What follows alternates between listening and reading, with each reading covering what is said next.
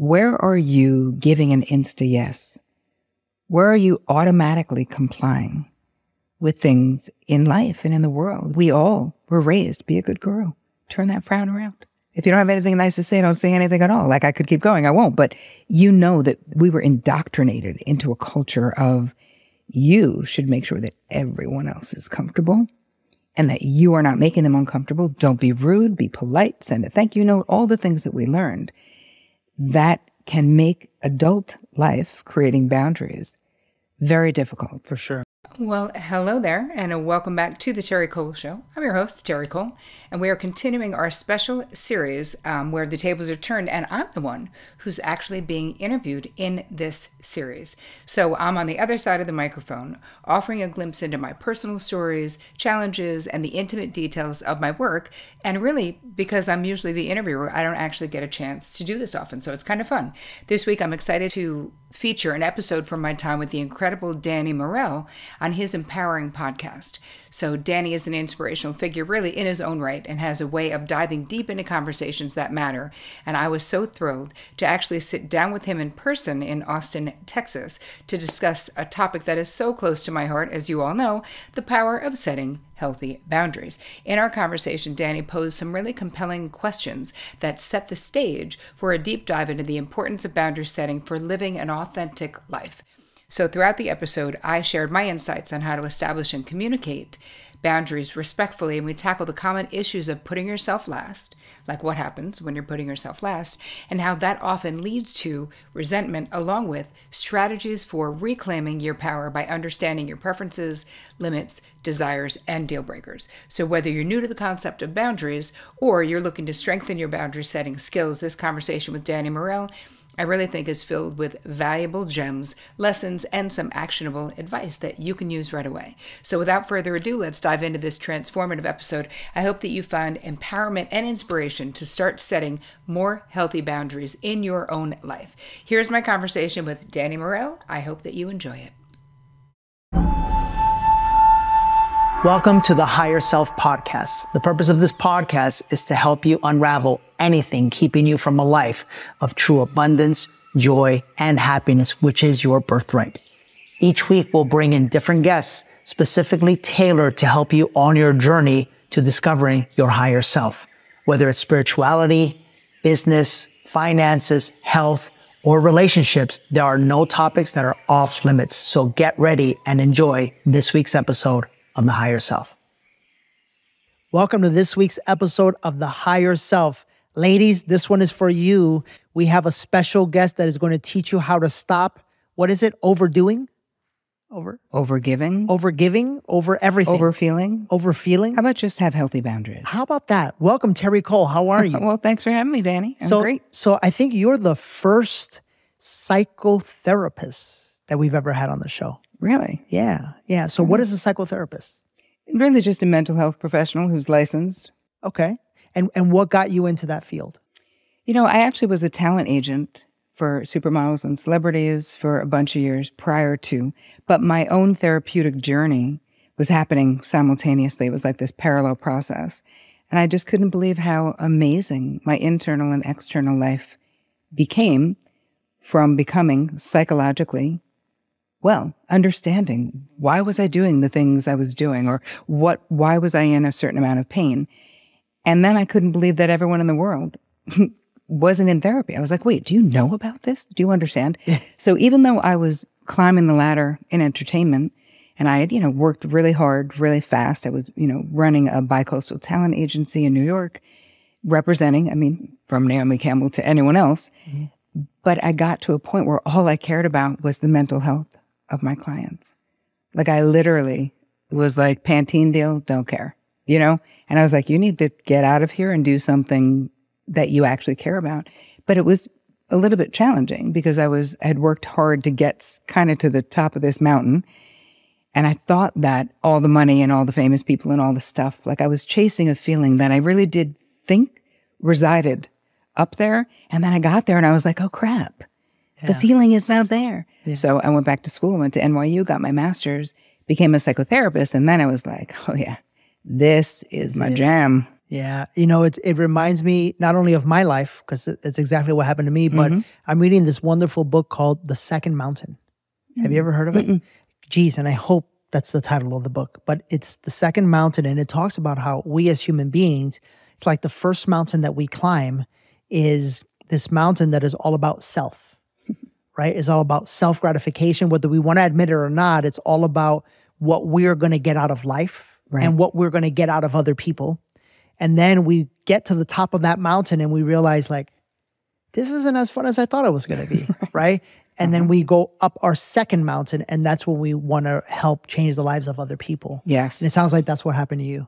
Yes. Wayne Dyer used to talk about sort of the morning of your life is about acquisition, and the afternoon of your life is about meaning, like creating meaning in the world and internally and externally. And I always really vibed with that, like, yeah. And hey, nothing wrong with acquisition, right? No. Nothing wrong with wanting and creating an opulent life for yourself. But what are you doing for others? And yeah, I believe I'm climbing the second mountain right now. That's right. What drove you to start working with a therapist? Because I know, at least in my journey and in many of the people that I've interviewed, there's always this, something happens. What was it for you? Well, I was young when I got into therapy. So I was about 19, and I stopped drinking when I was about 21 from being in therapy. So what drove me to therapy really was just something very simple. I was in college, and the school was closed because we had tons and tons of snow we didn't have school for like 2 weeks. And having all that time on my hands, because I was such a doer, I started feeling depressed. And I had never had that experience before in my life. And I was like, wow, this is weird. And so I sought out therapy, and that was the very beginning of having this light switch go off, that I could see things differently. It was almost like that first therapeutic experience. I used to think, like, here's life, here are the hands that you're dealt. Make the best of that hand. And therapy, I was like, no. Like, you could get a hand and I could be like, I don't like this hand. I don't like this game. I'm creating a new deck. I'm creating a new game for myself. So that's what drove me to it. And then quitting drinking really was a game changer in being like friggin' wide awake all the time in life. That was a huge life-changing thing. And I was only 21 at the time. And I have to say, I've been in therapy pretty much since then. Pretty much. I mean, a couple of years on and off, but mostly on. Two things really resonated with me, which you just said, which number one, I talk about it, and I talk about it in terms of masculine and feminine energy, just because that's what I've noticed in my own journey and my relationship with Jen. I become very aware that there's two different parts of us, and none is right or wrong. It's just that sometimes we got to be a little bit in balance, And I know you help a lot of women, and what I notice in the women that I coach and I work with is, they're successful, they're powerful, they're motivated, they're driven, and they want to go out and accomplish or like scale that first mountain. And then something happens in life, right? And maybe it's a spiritual experience, or maybe it's an experience like being snowed in and not being able to do the thing that you're so wired to do. And it makes you go, wait a minute, like, why do I even want to do what I want to do? And it makes you really awaken and realize that you're actually very uncomfortable in not doing anything. And that's a sign. That's a sign that some things need to change. Is that how you felt? Yeah. And it's funny, my therapist would give me homework. This is years later, therapist, because I was always a very busy, very social person doing all the things as I was climbing the Hollywood ladder. And she was like, your homework is to stay home. Your homework is to be alone. Don't watch TV. Can't like absorb yourself in music. Like, be still. And this is before I had a dedicated meditation practice. And I was like, 4 weeks in a row, I'd come in and she'd be like, so how was your evening with stillness? And I'd be like, I failed again. Like, I could not do it. That's right. And learning to finally meditate later in my 20s, that really hit something for me. That created a massive internal shift. Because that stillness and silence, and I learned from Deepak Chopra and David G. and David Simon, actually, because I went to the Chopra Center. That was something that was a huge shift and has become a big part of my therapeutic practice and all the courses and masterminds and the things that I do. I became a meditation teacher because I knew I was the worst person in the world who, the most type A, the least sit still, the most like there's got to be a hack for meditation, And then the reality, of course, there is not. No. No. You just have to sit on your ass and meditate. Shut up. Exactly. Just Yeah. stop effing talking. Yeah. And I figured if I could do that and experience that internal expansion that was created from that it would really benefit my therapy clients to be able to do it. So I just started spontaneously doing that, and they would, they would record it on their phones. And it really started this movement where even the least likely people realize, I always say, like, if you have an ass and a couch, you're a meditator. Like, you don't need any special skills, and you don't have to be in Nepal. It's like, you can be wherever you are now. It's just about creating a little bit more internal stillness and silence. And isn't that, it's so beautiful, the paradigm of what you said, because it's the opposite of what society and the system tells us. It's like the society and the system tells us that we need everything outside of us to feel good, happy, complete. We need success. We need power. We need achievement. We need attainment. We need glamour. We need a man. We need a woman, a partner. We need a drink. We need a smoke. We need the red bottom shoes. We need, right? And in reality, and I could say this from my own experience, is that I was that guy. I was that guy that could not sit still. I was that guy that went for a bottle of tequila. I was that guy that went to go be with a woman. I was the guy that went to turn on the TV until I finally decided, wait a minute, why can't I just be with myself? And that's when my mind was blown, right? We even need family. Like nothing wrong with family. But I remember one Christmas, I was sitting there, I was going through a divorce, and it was just me. No kids, no present, no trees, no everything. We need Christmas. We need holidays, right? Everything outside of us. Right. And when I finally was able to sit there, it's like this little tear came down my eye here. And I'm pointing here because it was my feminine side, right? And it was like, that was the beginning of me finding my heart. That was the beginning of my mind and my constant need for something outside of me to fulfill me, is say, you know what? Even in this thing that as a little boy I craved so much, this experience called Christmas, that even in this, wow, I don't really need it anymore. Right, but look at the construct. It's like what you're saying is, we buy into these constructs. And the holidays is a really big one for a lot of people and can be really painful for a lot of people. Yeah. But in your experience, like, you survived the holiday without the tree and the presents and the things. And you know what happens? The sun comes up tomorrow, right? The moon is still going to come out. Like, you're still going to be okay. You're still going to have coffee tomorrow. Like, it's all going to be okay. But it's this, what you're saying, I really vibe with, on the feeling like we need the external things to bolster us, but also the external validation. And I think that part of becoming still and silent, and especially for women, because we are raised differently, right? Most women are raised and praised for being self-abandoning codependents. Like, that makes you a good woman. If you would give the shirt off your back to anybody, people are like, she's amazing. You'd love her. She would give anyone the shirt off her back. I want to be like, Betty, keep your effing shirt on. Like, why are we have no discernment? Or why would we give anybody the shirt off our back? And why would that be celebrated? So I think that part of learning about boundaries and being more authentic is understanding what your own preferences, limits, desires, and deal breakers are. And then having the ability to communicate them. But from birth, if you were raised as a woman, you're taught to not prioritize how you feel, what you think, and what you want. Terri, it's like this energy of martyrdom, isn't it? Yes. It's like a woman is raised to put herself second. Or last. Or last. Not even second. Not even dude. second. Like, second is like really good. Yeah, exactly. Yeah. Where do you think that comes from, and why do you think that is? Well, I think it's home training for most people and society. Society believes this. So part of my work is having people reimagine what it means to be honest, to be authentic, to tell the truth. I look at my boundaries, your boundaries, as like my own personal rules of engagement, because it lets other people know what's okay with me and what's not okay with me. Mm-hmm.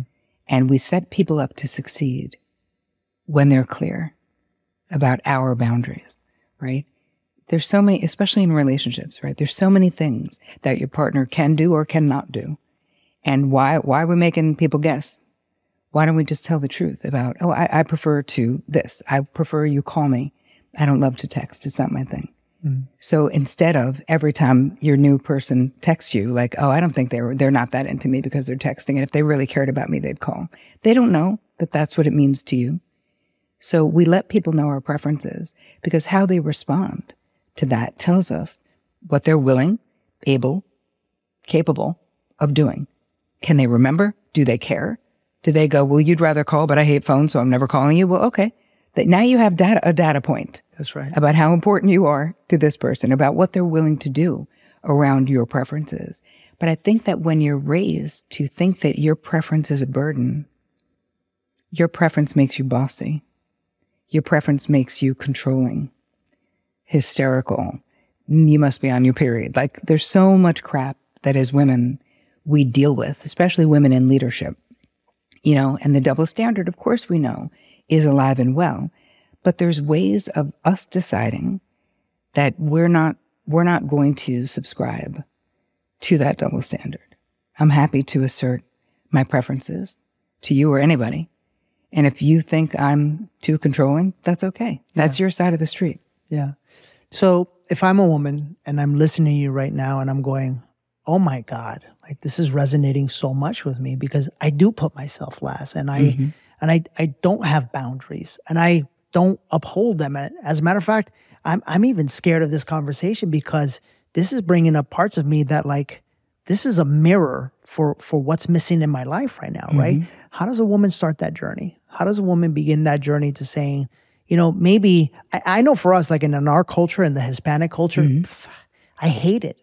I hate it because it's like the woman is literally like, if you go into like the depths of like Mexico or some of these Latin American countries, it's like the man is able to literally get away with murder. Yep. The man is able to go out there and be with multiple different women, multiple different families, father 20 different children, and the woman has to literally sit there and clean the house and cook.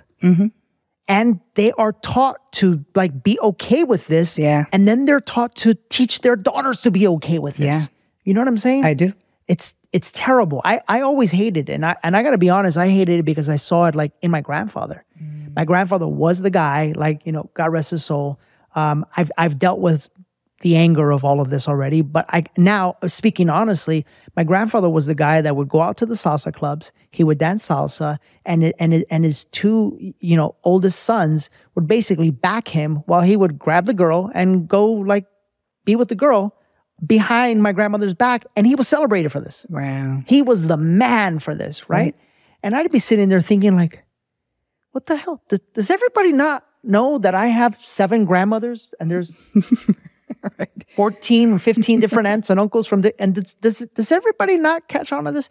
Right. We all loved each other, but still it was like, I don't know that he was ever held accountable for that. I'm going to say he most likely was not. Was not. Yeah. Because the culture gave him a free pass and celebrated it. Yeah. So part of what you're saying, if there are women listening and they're feeling like, wow, you're right, this is resonating with me, I think that there's 2 good places to start. One is we need to identify where we're feeling not taken care of in our own lives, right? So how do we do this? We're going to do a quick resentment inventory. So you're going to think right now, if you're listening, if you're watching, what are you holding resentment? Like where and for whom and why? Because usually when we do these resentment inventories, it'll show you either where a boundary is being crossed, you need to establish a boundary, but somewhere a need of yours is not getting met. If you're feeling, it could be a lot of resentment. It could also be sort of just that low resentment. Like it comes off as sort of irritability, where like this person is irritating, but why? That's not a state you need to live in. So that's the beginning. Once you identify, so maybe you're like, wow, that's interesting. Most of my resentment is towards like my sister, my boss, and someone else. Then you have to look at that and go, all right, what is the scenario? What is my 50% of this interaction? Where am I not talking true, as I would say, right? What am I letting slide, but that I'm really upset about or I'm pissed off about? Because we have to take responsibility, right? Every relationship you're in, every relationship I'm in, every relationship anyone's in, you're 50%, the other person is 50%. That's literally, mathematically, all it can be. So first we look at our 50%. And then we go, okay, I see what's happening. This person keeps being late to meet me. I keep not saying anything. I think I need to give them the heads up. And you can say something very simple, very neutral, with a smile on your face. Hey, I'd like to make a simple request. If you're going to be late, that you just text me. Because if I knew you were going to be late, I would have walked the 20 blocks instead of taking an Uber. Right. We would have gotten here at the same time, and I could have gotten more steps in. So just let me know next time. Right. So we make that. That's like for a first timer. So you make that request. For some people, that will be enough. They'll go, oh, the next time they'll remember, and they'll text you, and then you'll walk and you won't take an Uber and everything works out. Even though they're still going to be late, that's fine. They're being considerate. Then you'll have people who you make the simple request and they leave you sitting again. You took an Uber. They were 20 minutes late again. So that's a repeat offender. And then we have to do something else. There has to be at some point, if someone keeps crossing the same boundary, we have to attach a consequence to that action. And I was always that person who was on time or early to things. And I always, of course, had people who were late. And I would, when I was less healthy, I would literally just leave the restaurant. If my sister was 3 minutes late, I would literally be like, tell that bitch I left. Like literally, I would just be out the door. Like that's a little extreme. I have a story about that. Yeah. That's a little extreme, right? Yeah.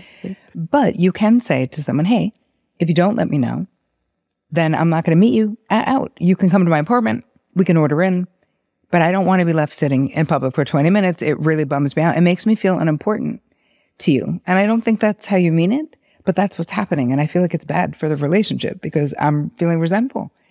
So we can do it with easy language. So that's the first. Terri, you know what I love? I love how often we as human beings are afraid to speak our truth because we've been conditioned to not speak our truth. And then when we finally speak our truth, we come off so aggressively and so angry. It's because it's been all of this pent up emotion and energy that we have inside of us ourselves that when we finally speak it out, it's like the opposite of what we want happens. And we end up attracting the very situation that we don't want to happen when we speak our truth. And what I love about this is that when we're in our authentic truth, we can communicate that truth in a very nice way, in a very non-offensive way, and in a very almost non-confrontational way. And it's like the energy in which you carry yourself while you share that is just very like, listen, like, this is just who I am. Mm-hmm. And if you love me, like, you're gonna understand that. And if you don't, that's okay as well. Right. I just won't meet you. That's right. In a public place because that's my right. That's right. To not put myself in a situation where I'm going to be pissed off the entire meal, giving you one-word answers and not wanting to be with you because I'm mad. Right. So I think that this is one of the myths about boundaries. And I'm glad that you pointed it out, Danny, because people think having boundaries means being aggressive, saying no, blocking people, punching people in the face verbally. And it doesn't at all. Because what I teach you to do, and what I teach you in the book, Boundary Boss, is to set boundaries early and often. Because if we do it early and often, we're not the volcano. Why are we the volcano that you described? Because we waited too long. We let it happen 15 times. By number 16, we're ready to throw an ashtray at someone's head. So part of it is we're not accumulating resentment because you will lose control of yourself if you wait too long. You know, we think it's going to be cool, but you wait too long and you're saying mean things. You're turning it into something else. And this is how boundaries get a bad rap, but they don't deserve it, you know? Yeah, I love that. It's almost like, it's also, there's parts of us that, you know, for example, what if there's something that we like and the other person doesn't like that same thing that we like? And because there's an insecurity within ourselves or maybe some distorted attachment issue, then we all of a sudden forget about that thing that we like. And then like 10 years later, you're no longer you. Absolutely. You're literally a different human being that keeps backing down from the very things that made you you, right? Maybe you like going for a walk every morning, but the person you're with doesn't like when you leave. Maybe you like working out every day, but the person that you're with would rather eat pizza and sit on the couch. Right. You know what I mean? Maybe you like hanging out with your friends and going to play golf, but the person that you like or with, doesn't like that. And right. And it's not even that they don't like that. It's like, I get this all the time. There's this joke amongst men and women with golf, right? It's not that she doesn't like you to play golf. It's just that you've been working for 5 or 6 days. And then finally, on the day that you have off, she wants you to spend time with her. That is a natural desire in a very healthy relationship. So how could you, as a man in this case, communicate by understanding her position that all she really wants is you, and if she wants you and you don't know how to reciprocate that want, what is it saying about your current state of affairs? What is it saying about the place of your heart? What is it saying about your love for that individual? Because truly, you should want her as well. Yeah. And the thing with boundaries is that having disordered internal boundaries is what you're describing when we sort of become a chameleon and morph ourselves into, we're like wrapping ourselves around the reality of the other person.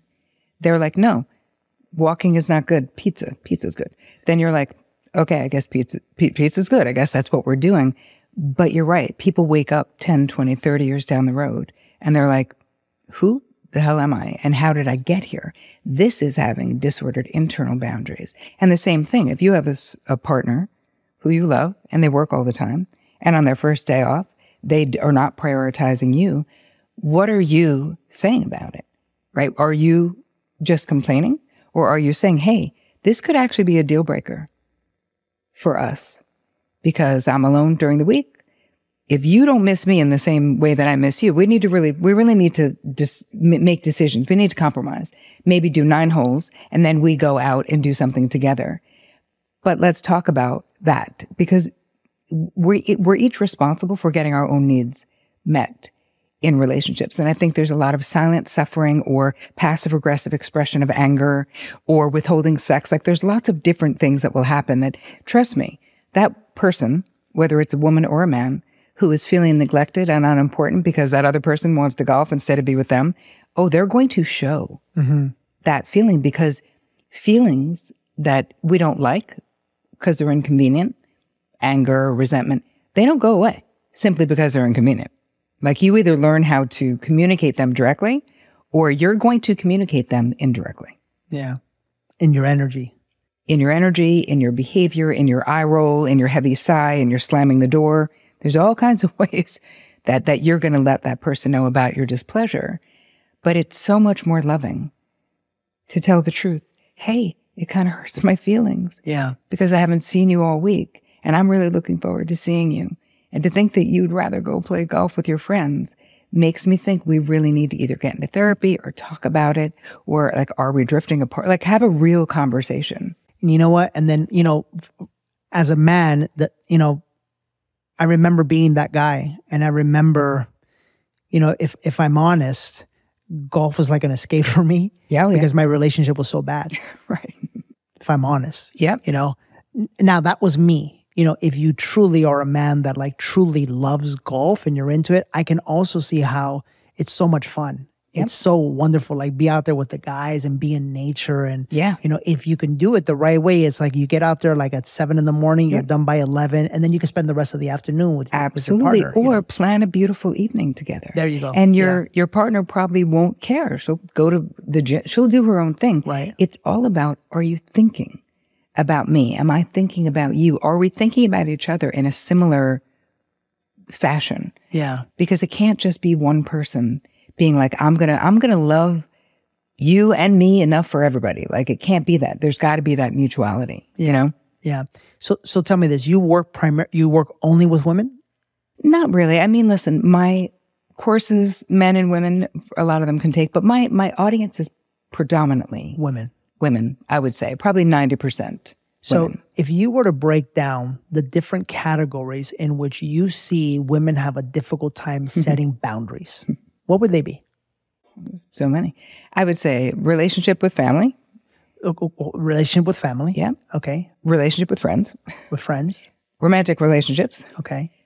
Sometimes work relationships. Okay. Where the really successful people in my practice, which is, that's really what I draw as very capable women, they're getting it all done, like all of it, but at the expense of themselves. Yeah. So they are the high functioning codependents is what I call it, where, people look at them and they're like, she has got it together. but they don't know that she's exhausted and internally suffering and what's happening. I think relationships, like personal relationships, tend to be the hardest ones for women, where especially family of origin, because if you think about the way we relate to boundaries in our relationships, we're like doing dances, right? You do this, I do that. It's like a dance. We're moving. Now, think about who's the original dance troupe, your family of origin. Right. So why is it when you go home, like you could get into like the weirdest fight with like one of your siblings that you would never get into with one of your friends. You're like, am I 12? Like, how did this just happen? I almost had a fist fight with my brother or whatever, where people would come back. But I feel like family has a tendency to bring us back to the way that it was, even though we've transformed quite a bit. Yeah. So with women, what I say is that you, again, once you do the resentment inventory, you have to then look at, where are you giving an insta yes? Where are you automatically complying with things in life and in the world? Because again, this falls under the category saying yes when you really want to say no, under the umbrella of being nice.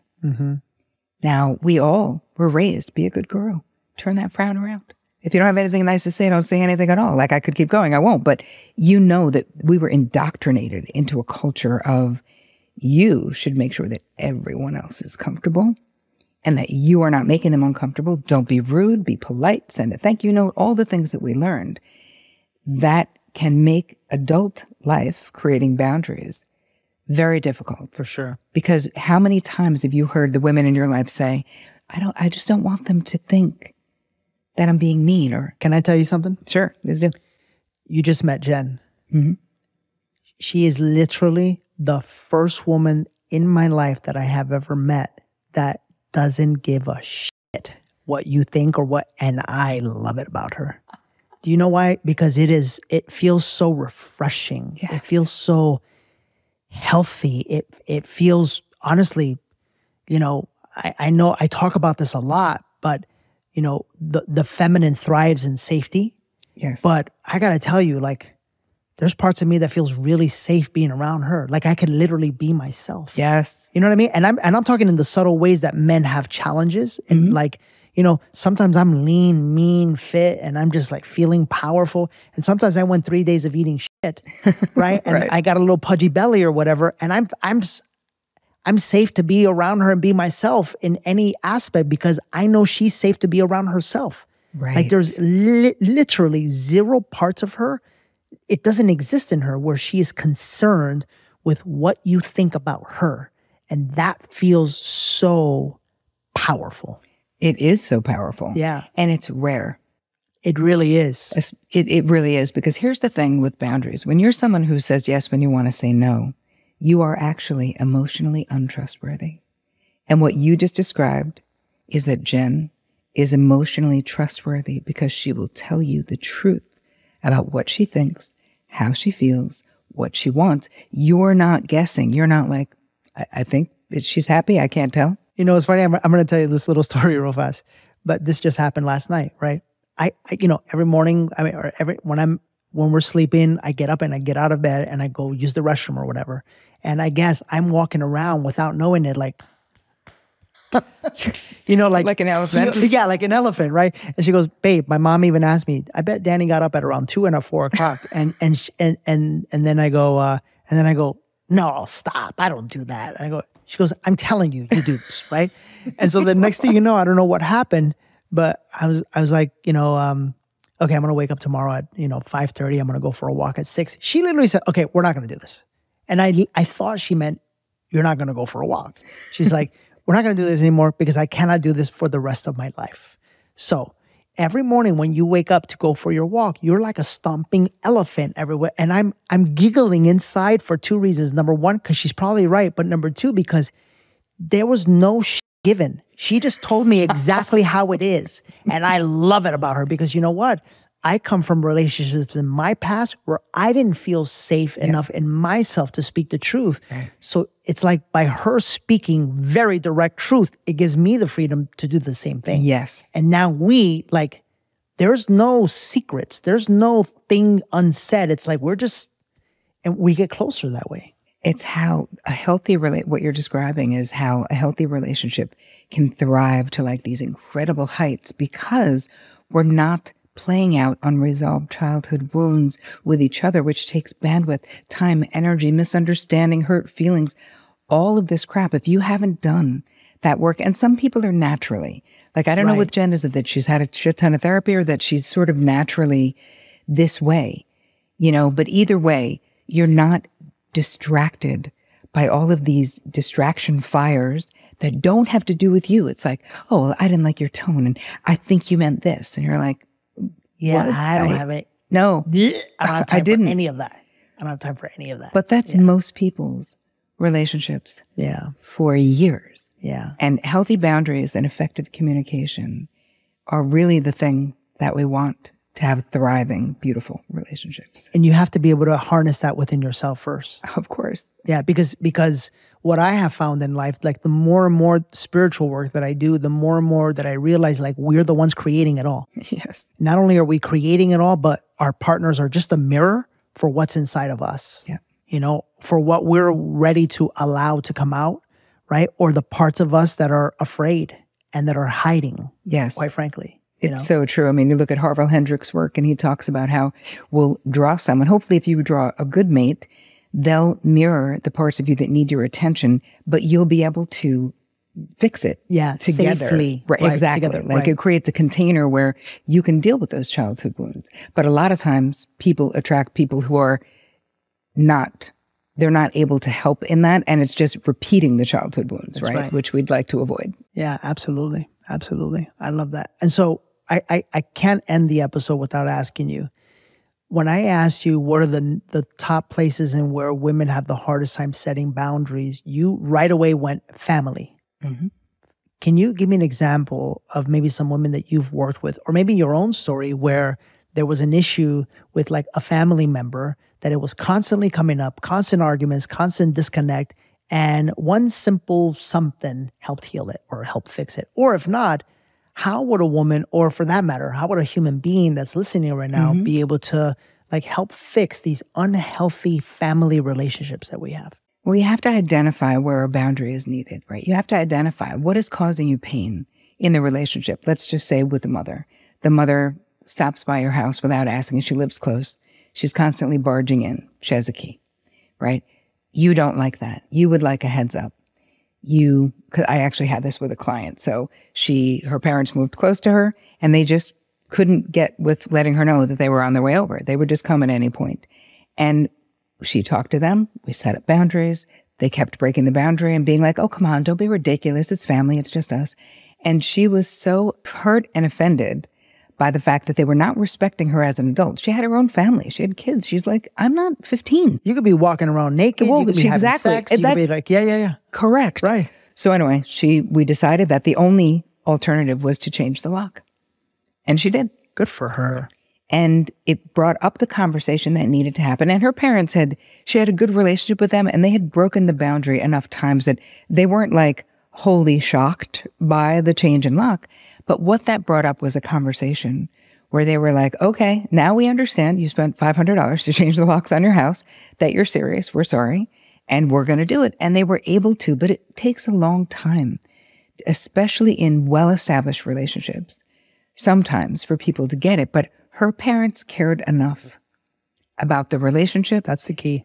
To let go of the idea of their daughter as a 15-year-old when she was a 45-year-old and decided it doesn't matter how we feel.